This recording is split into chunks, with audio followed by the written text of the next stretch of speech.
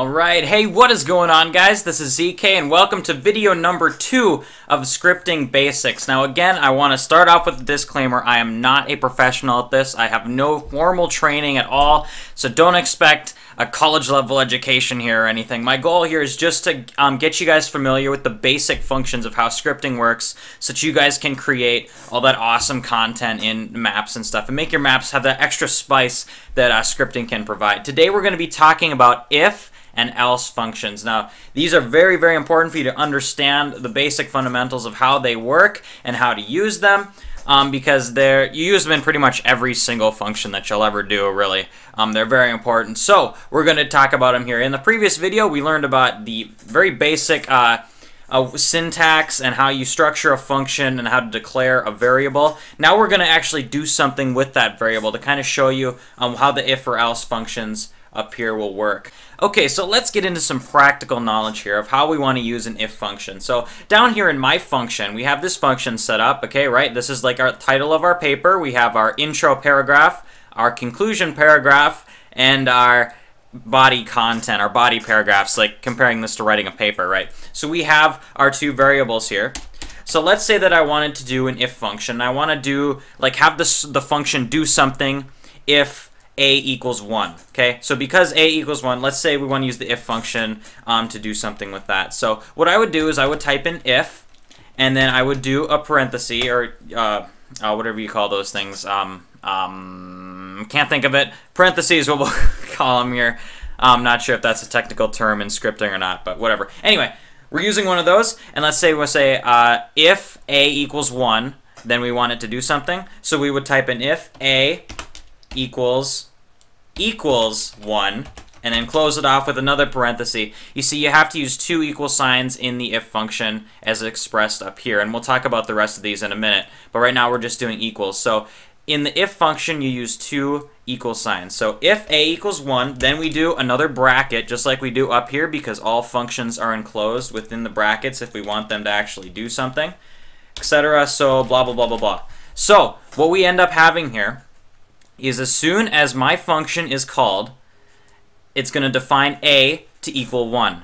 And then it'll define b to equal 2, and then it'll go down here and say if a equals 1, then it will do this, and it will do everything inside of these brackets. Now, what I could also do is I could set it up this way, and I could do, let's say we want put another if function, and then we could say if a equals 2, then do this. Okay? So a equals 1, if a equals 1 right here, okay, then it's going to run this, and it's not going to run this because a equals 2 here. But it's going to try to run this first, and then if it can't, it's going to skip over and jump right down to this one. The else function just looks like that. Okay? There's no parentheses, no nothing, okay? It's just the word else, okay? And what the else function does is it's going to do, if there's any other instance besides this, it will run the else function. So for example, let's say that I said a equals 3. A does not equal 3 because up here we're defining it as 1. So the compiler will skip this, or not the compiler, sorry, the game will skip this and will run this no matter what's going on, because a does not equal 3, it equals 1, okay? You see what I'm saying there? So let's say if a did equal 1, because we have a defined as 1 here, okay? If a equals 1 here, then it's going to run this, and this entire thing will be skipped, because else is only run if everything else is run in every situation except if a equals 1. So what I can do here, then, is we can still have two if functions, and we can say, let's change this really quick, just because we can. So a equals 2 now. So we just defined that a equals 2. Since a does not equal 1, okay, then this function's not going to be run, so that'll be ignored. This function will be run, and this one will not, because a equals 2, okay? I'm just trying to get the logic built into you, kind of into your thinking here, so you kind of understand how this works. If I was to say a equals 3, okay, then it'll skip this function because here it's checking for if a equals 1. Then it will skip this one because it's checking if a equals 2, and it will run this one because it couldn't apply these two functions because a didn't equal either of these. You see? So it's the either-or system of logic. If you guys have ever had a philosophy class or something like that, you know, it's either-or system. Okay, so let's say then that basically you guys are wanting to check and see if two variables equal something and then run your function. So for example, let's say that I needed a to be 1, but I also needed b to equal 2 at the same time in order to run this, right?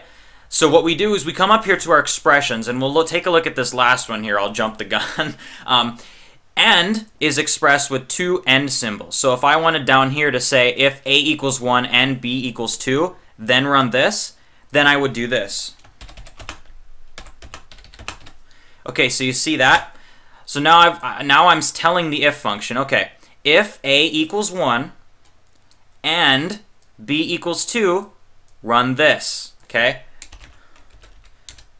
If that is not the case, run this. Okay, you see that? You see kind of how that logic works? Now what I can also do is I can use the OR expression, and I can replace this with those two vertical parallel lines, and now what it'll say is if a equals 1 or b equals 2, run this. If that is not the case, then run this. You see what I'm saying? So now it's almost like having two if functions built into one right here. If a equals 1 or b equals 2, then it'll run that. You see what I'm saying there? So it's really, really handy. Okay, so let's say that you want to do this then. Let's get rid of b for a second here. Let's say that I want this to be run only if a doesn't equal 1. See, we have our expression up here, which is the exclamation point always means basically not, or the opposite in the language here. So if I wanted a not to equal 1 to run this, then I would do this. If a does not equal 1, run this. And then what I could also do then is I could do this. If a does equal 1, then I want you to run this. You see kind of how this this whole if-else thing is going to work? So really, guys, this is where the key of scripting is right here, is the if-else functions. You're going to use those in almost every single function you run, unless you're doing more of a procedural type of thing. But we'll talk about that later. Okay, so you have an if function right here, right? If a equals 1, it's going to run this. You can actually do this also. You can put another if function inside of your existing if function. So you see what I'm doing here? Like that. So then I can do this, which isn't extremely practical at the moment because I could just do, you know, and like that and get the same effect, okay? But it's kind of interesting because you can get if functions inside of other if functions, and then I can also do this and do this if blah blah blah blah blah, all while still being inside of this, because here's the closing bracket for here. You see that? So this right here is all one function together inside of this if function. Okay, so let's dumb it down really quick again and go over the very basics again. Like I said before, the either-or system of logic is this if-else function. Okay? If is always going to be, you have to define a variable with that, or not define, excuse me, you have to check for a variable here. So a equals 1, right? If a equals 1, then the game is going to do that. Else, it's going to do this. Okay? It's either or.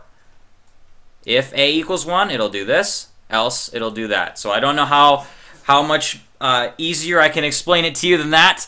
But that has been the if-else function in the Scripting Basics tutorial series. So thank you guys very much for watching. Next video, we're going to talk about some looping functions like the while and the for functions. Those are really, really handy, and you will definitely be needing to use those in the future. And as we continue through this series, and I finish getting over the very basic stuff, we'll talk about how to script certain things, how to call functions, and how to actually get some of this stuff into the World at War game so you guys can begin creating awesome content for your maps. So thank you guys very much for watching. Be sure to check out the other videos of this scripting series as soon as they start popping up and everything, and for all of gameplays and different things on my channel as well. Thank you guys again for watching, and I'll see you on my next video. This is ZK, signing off.